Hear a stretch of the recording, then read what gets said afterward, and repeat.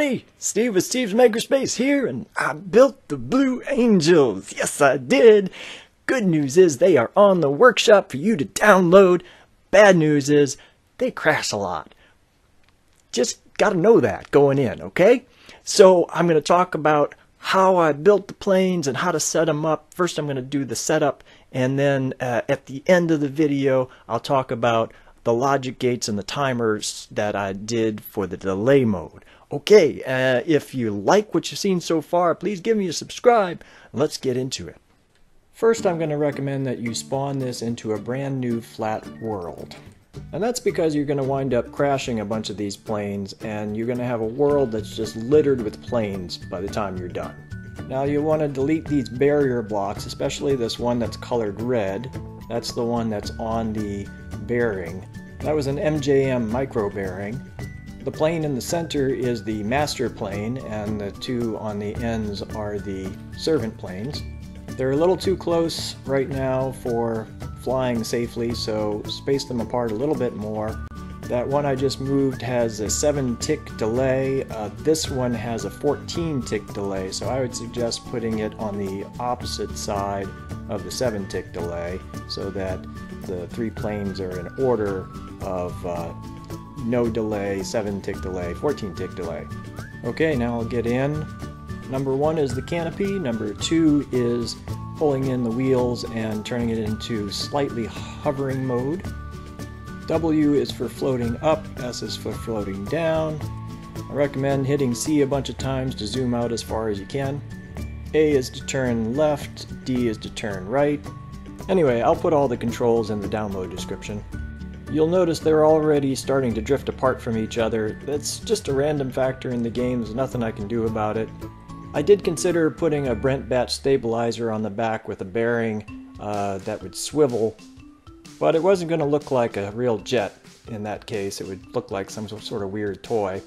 Here I'm taking off from a flat platform in a terrain world. I still get quite a bit of drift and also a little bit of lag to boot. An advantage to the terrain world is you can actually see where the fence is, whereas on the flat world there is a fence but you can't see it.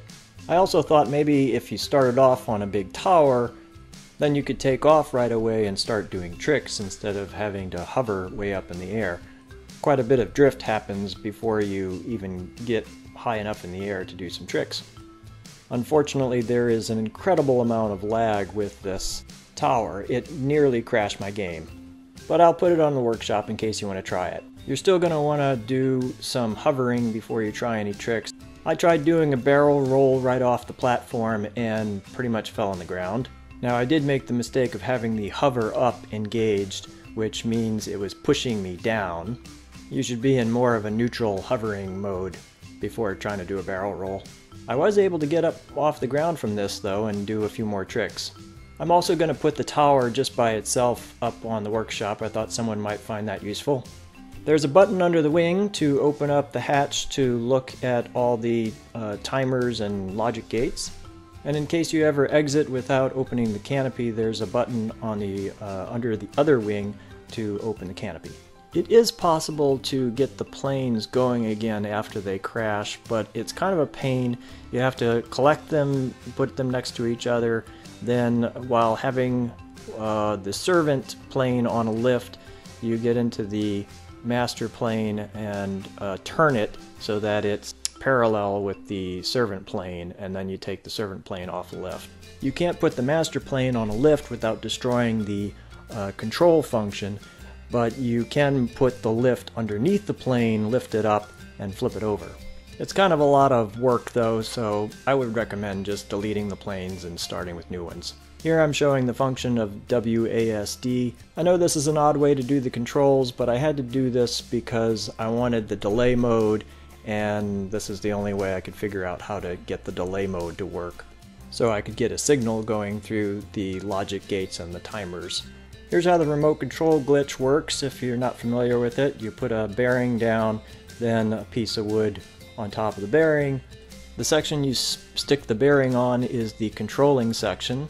I'll stick an MJM microjet on here, put a button over there, hook them up. Now I can delete the block next to the bearing, and the remote control is now working. and it will continue to work until you exit the world or put the controlling mechanism on a lift. Now here's my explanation for the delay mechanism. I've spread this out quite a bit so it's easier to understand. The white section represents the controlling plane, the blue and the red are the servant planes. The yellow is also a servant plane. I thought I would do 4 planes, but wound up only doing 3. The green represents the delay function. I've got a NOR gate and 2 AND gates. The button represents a rocket function, and that's going to the 2 AND gates. The delay switch goes to the NOR gate and the green AND gate. So if the delay is on, that means that the button function goes to the timer on the servant plane. And if the delay button is off, then the rocket function bypasses the timer on the servant plane. The servant plane has an OR gate, so it's getting a signal either straight from the master plane or from the timer. So here's delay mode off, all the rockets going off at the same time. Here the delay mode is on. I've got a 7-tick delay between the planes, and there are 10 different functions that are on delay. So I've got all these gates and timers repeated 10 times over on each plane. And here's some footage of me making one of the connections from the master plane to one of the servant planes. You can see it's quite difficult making sense out of all this mess of spider webbing. You have to go slow and be very careful, otherwise you make a mistake and you don't even know what you did wrong, and it takes a long time trying to figure it out and correct it. So that's it. That's how I made the Blue Angels. Hope you enjoyed it. Hope you learned something. Go ahead and give it a try. Hope you have fun with it. Alright, that's going to do it for today. If you liked it, give me a like, give me a subscribe, give me some comments, and the download is in the workshop, Blue Angels. Thanks for watching, and I'll see you next time. Bye!